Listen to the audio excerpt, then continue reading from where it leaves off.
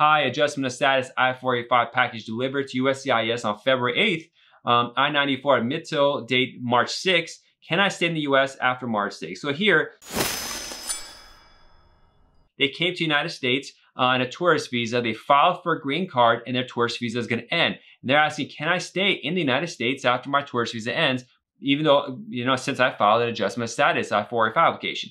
The answer is yes. When you do file for a green card application form I-485 and it's done properly, you are in a period of authorized stay, which means they'll let you stay here to get a decision. Now, it doesn't mean you have status, so make that known.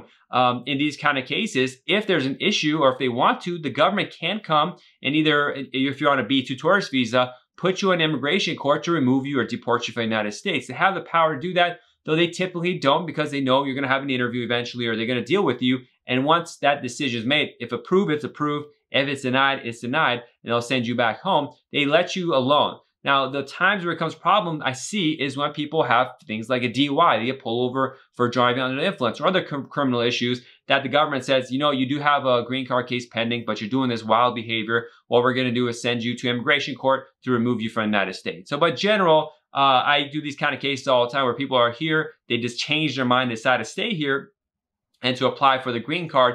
In those kind of cases, once you file for adjustment of status, it's okay to stay here. Just don't do anything wild, as long as the case is properly submitted within the time. So that's something that's really important. No, we get that question a lot. I hope you enjoyed this educational video. Also, you'll find our social media site has a lot more videos, images, and information about the U.S. immigration process. Please check those out on the various social media websites.